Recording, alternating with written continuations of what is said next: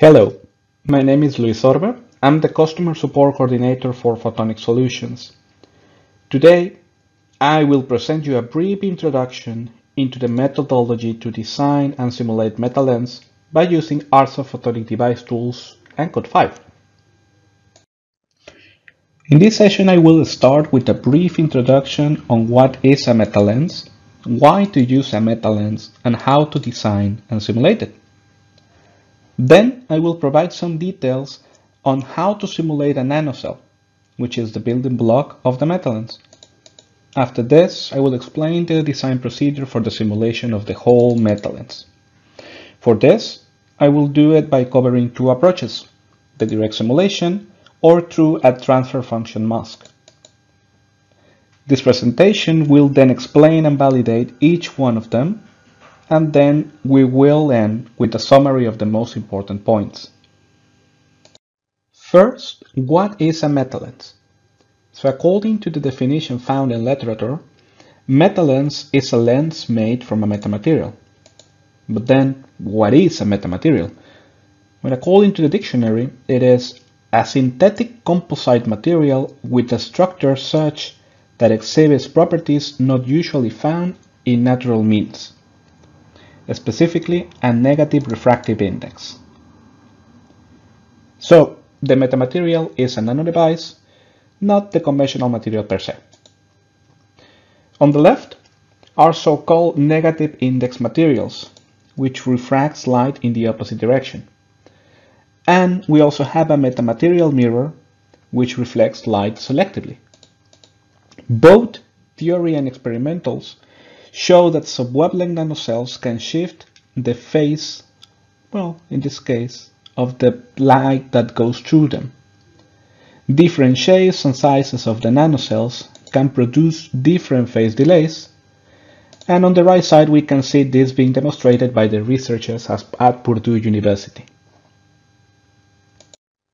Another question we can do is, why are Metalens necessary, or what problem do they solve?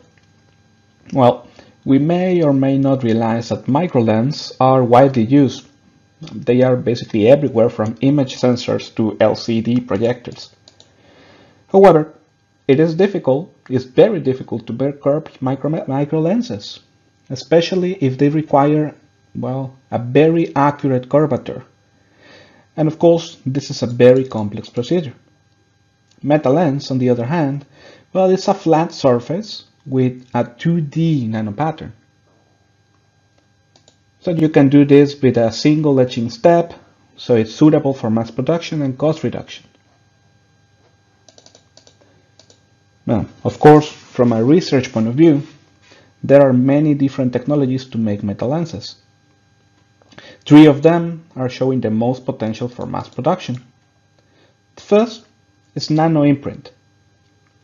This is more like making a waffle, except in the nanoscale.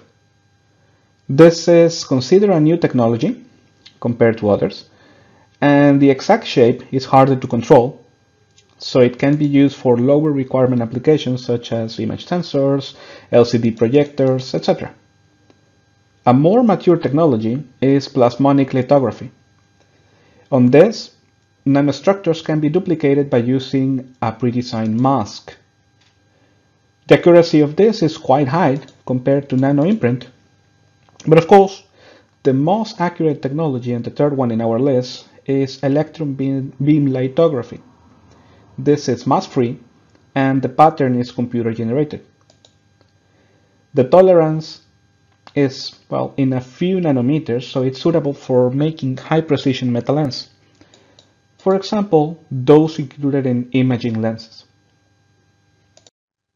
Well, with this introduction, the next question is how to design and simulate a Metalens. Because of the nanoscale, the phase shift of the nano-cell must be calculated by using a rigorous algorithm, such as FDTD, FEM, or finite element method, or RCWA, which is rigorous coupled wave analysis. For the whole Metalens, however, none of the above algorithms is suitable because they all require a lot of computer memory and they take a lot of time to calculate. So this means they can only be used to simulate very small structures. Well, to solve this, we have other options, such as using BPM, or beam propagation method. Of course, we have validated the BPM results against FDTD for a small structure. And later, we did that for BSP for a large structure. But of course, being fast comes with a price. BPM is one-way propagation, and it cannot account for backward reflections. In case the reflection of resonance in the nanocells is important for you, then BPM will not be accurate anymore. So for that, we are proposing another approach. We call it the transfer function mask, or TFM. First, we can use FDTD or RCWA for nanocells to form a TFM of the whole Metalens. Then, we grab that TFM and we use BPM to propagate the transmitted field in a free space where there is no reflection at all. Sounds good. But first, let's see how to simulate a nanocell. In this slide, you can see an example of a nanocell with a rectangular lattice. In this example, we set up 4 monitors. A special monitor to record the field distribution inside the nanocell, then a special monitor at the end of the length of the nanocell to record the field distribution. Now we make this to make sure the computation domain is big enough for the input wave to go forward and then, well, to get reflected. A single value monitor is put at the end just to record the power, not the amplitude, because the amplitude can be bigger than 1. And of course also to check for the phase of the transmitted field. Another single value monitor is put at the beginning position to record the power and phase of the reflected field. Now the simulation engine can be FDTD or RCWA. Now when doing this simulation using full wave FDTD, we can obtain the following results.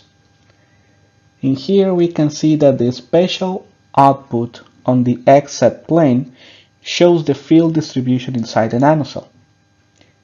The other spatial output at Cmax position, or in this case at the end of the device, shows the field at that position, which is far enough to ensure the field distribution is uniform.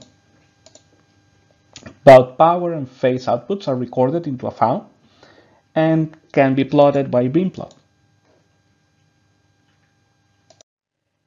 Now, in case we do the simulation by using diffrag mode RCWA, all the outputs are exactly the same as in full wave FDTD, except that the results are going to be stored in a file with a different name. They are even in the same order as shown in the computation window right there. Now, of course, once you have the results over there, you can run an optimization procedure using most to read the phase for the file. This is in case that you want to use this information for other applications or to further define or optimize your design. But first, let's take a look at the simulation of the nanocell. In this example, we simulated 2 types of nanocells, nanopillars and nanoholes. So as shown in the charts, either nanopillars or nanoholes cause similar phase shifting. But the nanopillars give a positive phase shift, while the nanoholes give a negative phase shift. Well, this is very obvious, since any medium has a higher refractive index than air. More medium, higher index, more air, lower index. Now, when testing the 2 different lattice patterns, hexagon and rectangles, the results will show that the lattice type doesn't really affect the phase shift. What really matters, or what is really being affected, is the filling factor. So basically the size of the nanocell. So you now might be wondering if there are any difference if I use full wave FDTD or diffrag mode RCWA to simulate this. So to answer that, we made a simple test with using this nanopillar structure. So here you can see that we are calculating the reflection by both of the tools and the transmission on the phase, of course.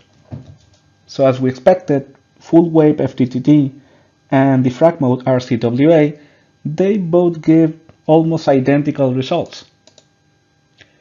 Now we also notice some very minor discrepancy, especially because of the numerical algorithms, and at the end, well, these are very different approaches.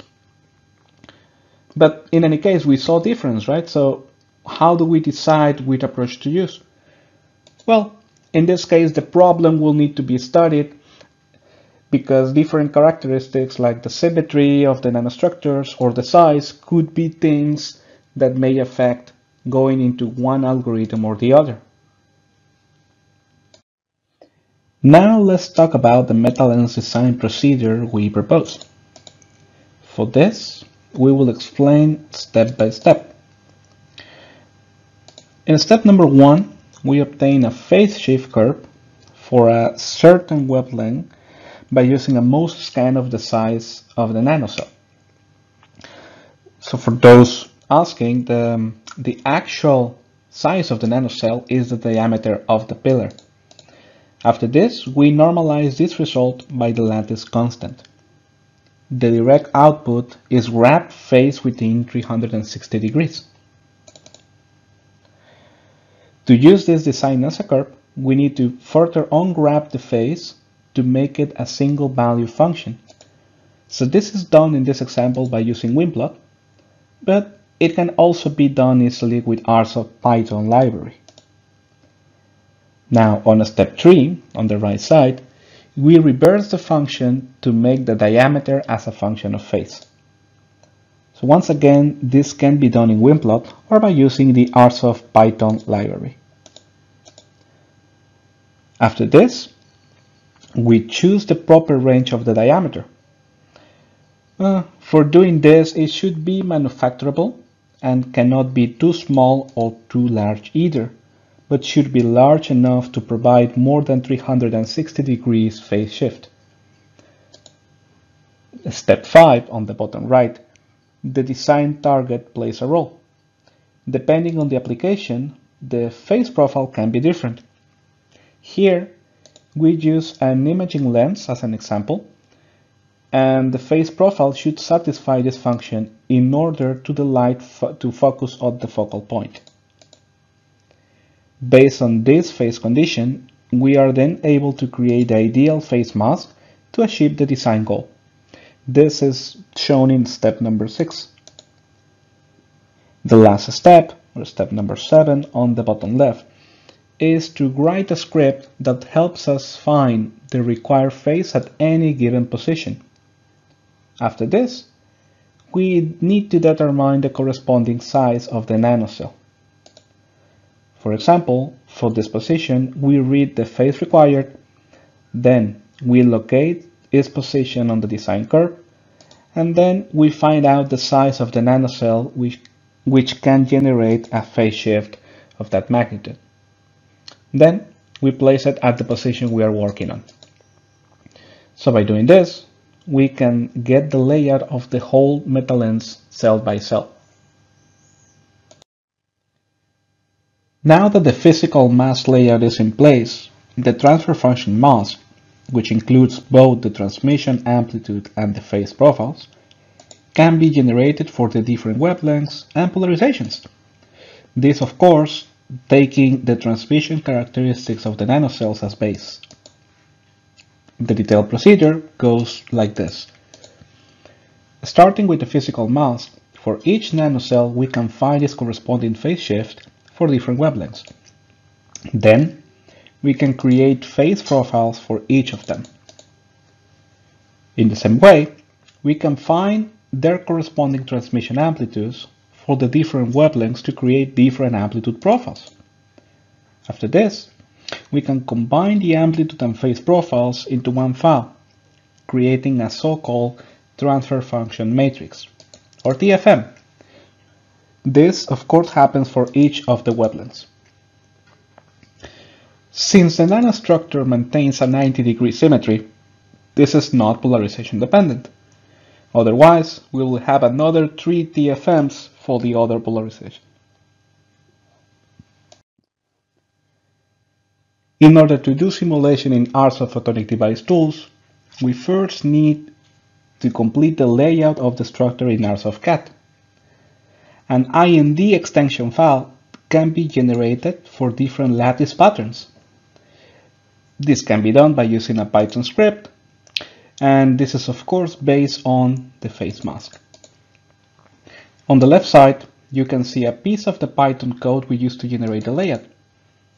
This same script can be easily modified to support both rectangular or hexagonal lattice filters.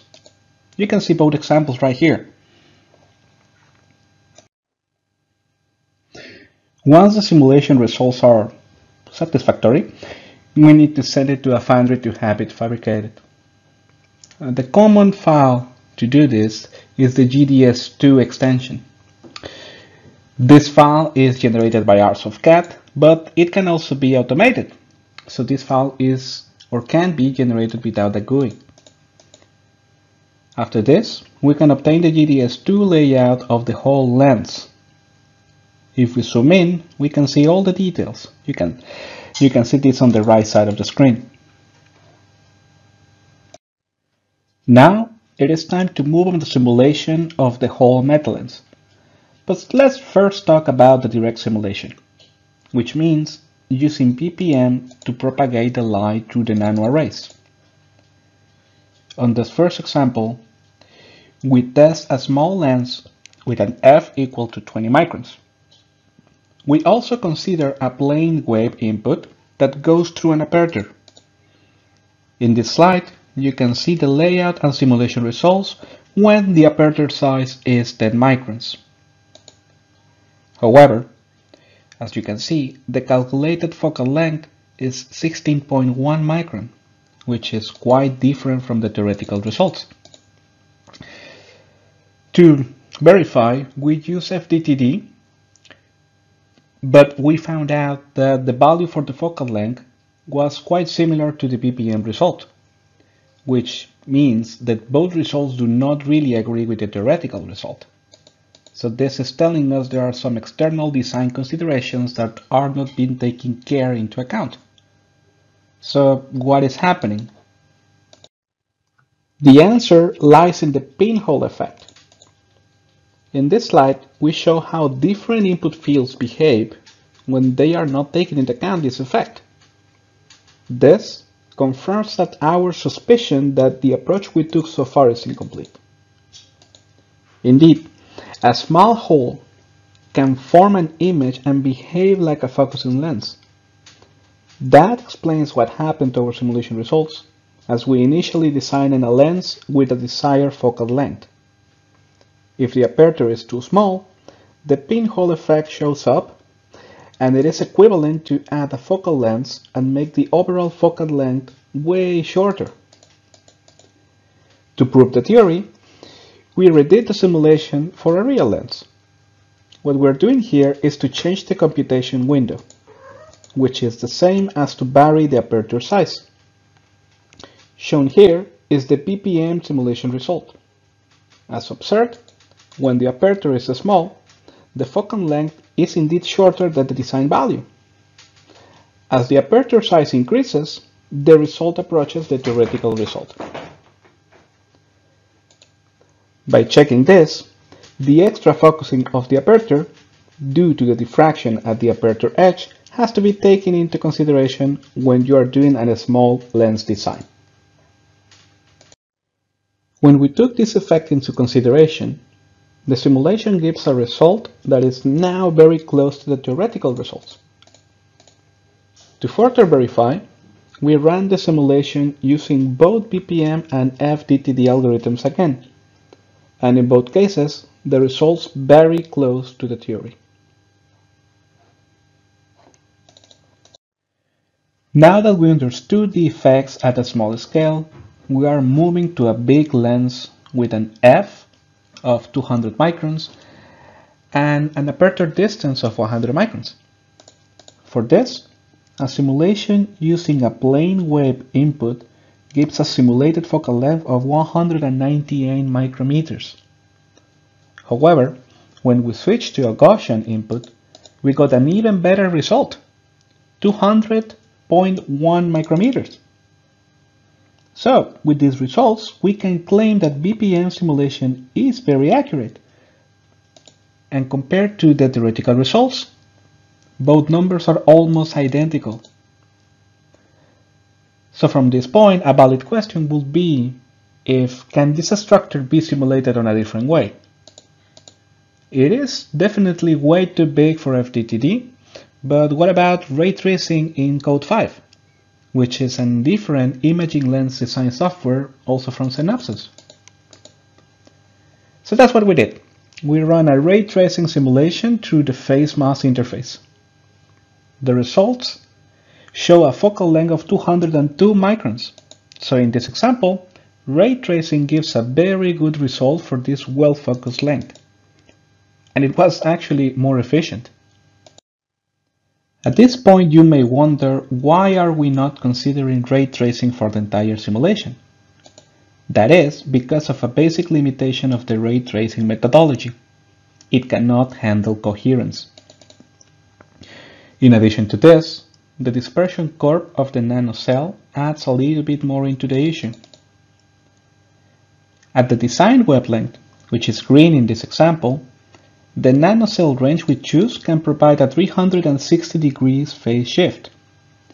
Within the same range, the phase shift for red and blue colors are either too little or too much. At the design wavelength, the grabbed phase of the lens is the same as a Fresnel lens. The ungrabbed phase forms a smooth phase profile. So that means that when an input with equal phase is passing through, every ray behaves well. No diffraction can be seen and all light from all components focus at the designed focal point. However, when we change to a different wavelength, the ungrabbed phase is not as smooth anymore, and the light from each segment will interfere with each other. In addition, diffraction effects at the phase junctions make things even worse. Unfortunately, those coherent phenomena cannot be accounted by ray tracing. So with this, we turn to a different algorithm, BSP. BSP stands from beam synthesis propagation, and is a beamlet based propagation algorithm that is used by Synopsys Code 5. This is modeled also in physical optics. Now, since BSP cannot deal with the nanostructure, the phase masks we generate for the three different wavelengths are used in the simulation. After this, we got the focal length as well as the field distribution at the focal point for each wavelength. If we were to compare them in a table side by side, we will see that BSP results are very close to the PPM results. Now let's check on the polarization dependence of a different structure, such as nanofilms. Shown here are both the phase and the transmitted power. As we predicted, the nanofilm is polarization dependent. So this means the transfer function mask that is based upon it is 2. However, the simulated focal length is not that off, only 1 micrometer away. With this, the BSP simulation algorithm also confirms the BPM result. So at this point, we can draw a short summary that: number 1, a nanofilm-based metalens is polarization dependent, and number 2, the TFM approach can simulate the polarization dependence very accurately. Based on this, we can also say that the BPM propagation algorithm through a transfer function mask gives accurate results. Actually, quite similar results to what you obtain by using BSP. We can also state that BPM propagation through nano-arrays gives reasonable results in case there is little reflection. Unfortunately, it doesn't give very good results in case there are strong reflections or resonance. So with this, we are near the end of this presentation, and let's just draw some conclusions. First, we demonstrated and talked about an effective simulation methodology for Metalens. We use a number of methods to both apply the design and then verify the accuracy of this design against the theoretical numbers. To the best of our knowledge, this is the first attempt to simulate a large whole Metalens systems. We also find that by using this method, we can predict the polarization dependence and the dispersion of the Metalens system. We also see that the results show that this method is accurate and is also very efficient. And of course, this algorithm this entire methodology can be applied to any metasurface in imaging systems. So with this, I would like to thank you all for joining this session. And now we open the floor to answer all the questions that you wrote us during this session. Thank you very much.